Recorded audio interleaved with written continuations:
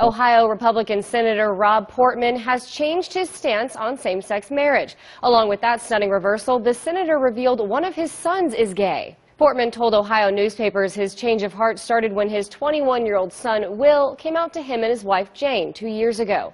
Portman co-sponsored the Defense of Marriage Act, or DOMA, which defines marriage as being between a man and a woman. The senator explained in an exclusive interview with CNN's Dana Bash how his son's revelation started what he calls an interesting process. Kind of rethinking my position, talking to my pastor and other religious leaders, and going through a process of, at the end, changing my position on the issue. According to the Plain Dealer, Portman said his son didn't push him, but encouraged him to make the announcement, which comes as the Supreme Court prepares for arguments on DOMA in 2 weeks. Portman said factors in the timing of his announcement included getting comfortable with my position and wanting to do this before the politics of these court decisions make it more difficult to have an honest discussion. A reporter for the Cincinnati Enquirer points out Portman's about-face comes as many attitudes towards gay marriage are changing, but notes he's the only sitting Republican senator to hold that position. In contrast, Florida Senator Marco Rubio conveyed his views on same-sex marriage while speaking at the Conservative Political Action Conference Thursday. Just because I believe that states should have the right to define marriage